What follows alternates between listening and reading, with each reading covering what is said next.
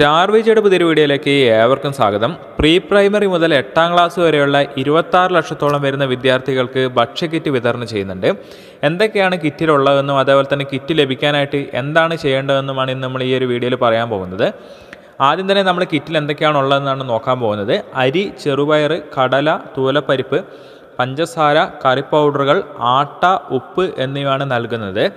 Pre primary കുട്ടികൾക്ക് 1.2 kilo അരിയും 261 രൂപയുടെ പലവ്യഞ്ജനങ്ങളും നൽകും. അതേപോലെ തന്നെ പ്രൈമറി കുട്ടികൾക്ക് 4 കിലോ അരിയും 261 രൂപയുടെ പലവ്യഞ്ജനങ്ങളും, UP വിദ്യാർത്ഥികൾക്ക് 6 കിലോ അരിയും 391 രൂപയുടെ പലവ്യഞ്ജനങ്ങളുമാണ് നൽകുക. ആകെ 81 കോടി രൂപയാണ് ഇതിൻ്റെ ചെലവ് എന്ന് പറയുന്നത്. ഒന്നുകൂടി പറയാം എന്തൊക്കെയാണ് നൽകുന്നതെന്ന്. അരി, ചെറുപയർ, കടല, തൂവലപ്പരിപ്പ്, പഞ്ചസാര, കറി പൗഡറുകൾ, ആട്ട, ഉപ്പ് എന്നിവയാണ് നൽകുന്നത്. പ്രീ പ്രൈമറി കുട്ടികൾക്ക് 1.2 കിലോ അരിയും 261 രൂപയുടെ പലവ്യഞ്ജനങ്ങളും, പ്രൈമറി കുട്ടികൾക്ക് 4 കിലോ അരിയും 261 രൂപയുടെ പലവ്യഞ്ജനങ്ങളും, UP വിദ്യാർത്ഥികൾക്ക് 6 കിലോ അരിയും 391 രൂപയുടെ പലവ്യഞ്ജനങ്ങളുമാണ് നൽകുക. ആകെ 81 കോടി രൂപ.